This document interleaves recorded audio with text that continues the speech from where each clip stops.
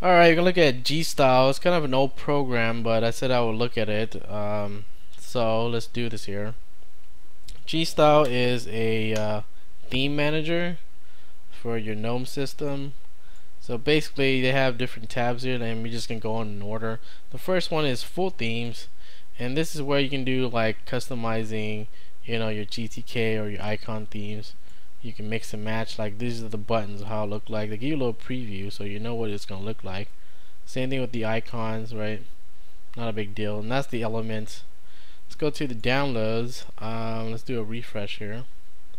And they give you most of these are the Biziki themes, which I talked about in the past, but they do have some other ones like the Mac themes, Bleach, and some of these other ones, School Papers. I don't know, but these are full themes. So they comes with a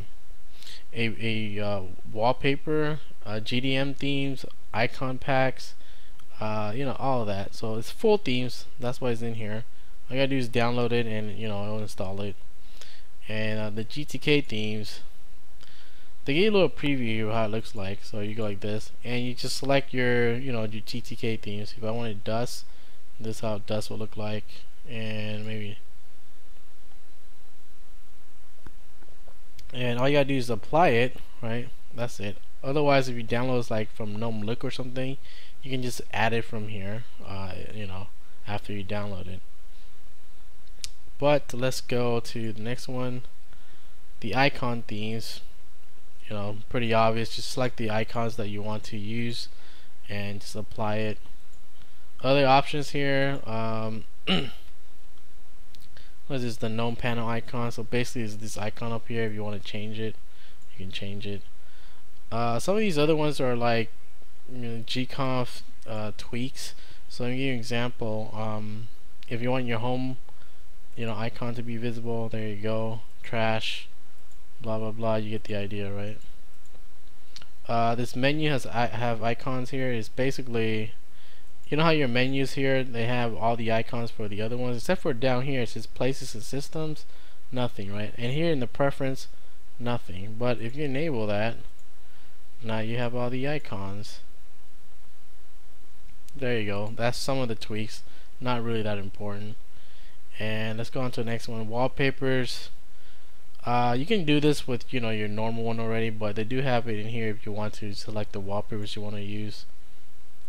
This tab here, I'm not really sure, but it has to do with I guess dynamic wallpaper, so change it over time.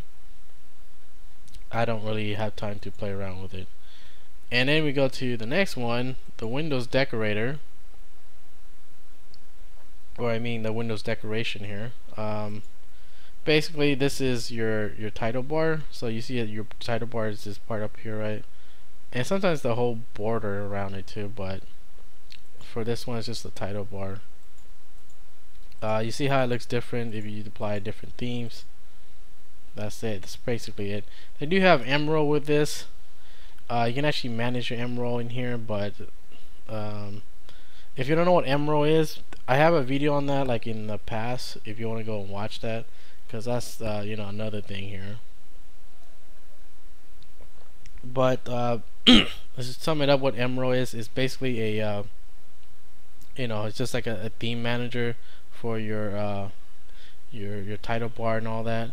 It'll make it look like KDE or the Windows Arrow or whatever it is, the themes that they have, or even the Mac one too, if you want to do that. And basically that's Emerald. Anyways, you want to learn more about that, just watch my video on Emerald. That's it for that one.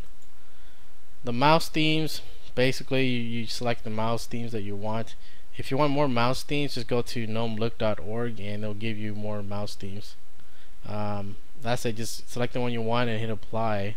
Basically that's all you gotta do in here. GDM themes, this is where your login screen is. Let me just type in my password so you can see what's in here. Alright, so this is where when you log in, and they give you like I think the purple theme for Ubuntu, but you can change it to whatever you want, whatever in here. The icons, even the background of it if you like. That's basically what you're doing here. You want to play sounds or not, well, you can disable it.